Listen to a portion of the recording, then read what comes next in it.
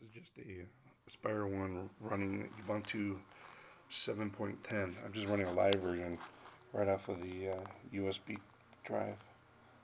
I just used UBUNTU and installed Ubuntu 7.10 live on here, so it's running off of the USB drive. And on boot up, you just select F12 and your operating mode.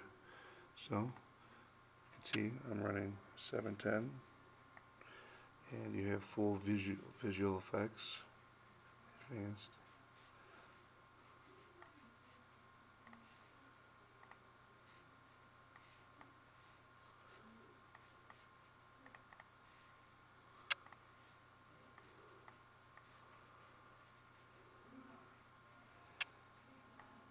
Just showing you that the video card is compatible with right off running the live version. I didn't have to install anything. I just quick live install on the USB drive. You can see when I do certain things, it'll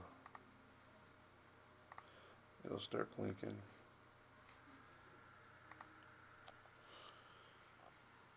So if I run chess, you can see it blinking as I start a game. So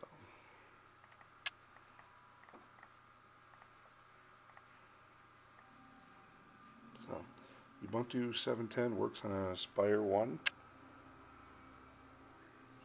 with absolutely no problem. There's some little things that you will have to do as far as the wireless card. You'll have to install drivers for the light to work and whatnot, but otherwise no special operation was done on this one, just the way it is. Aspire One.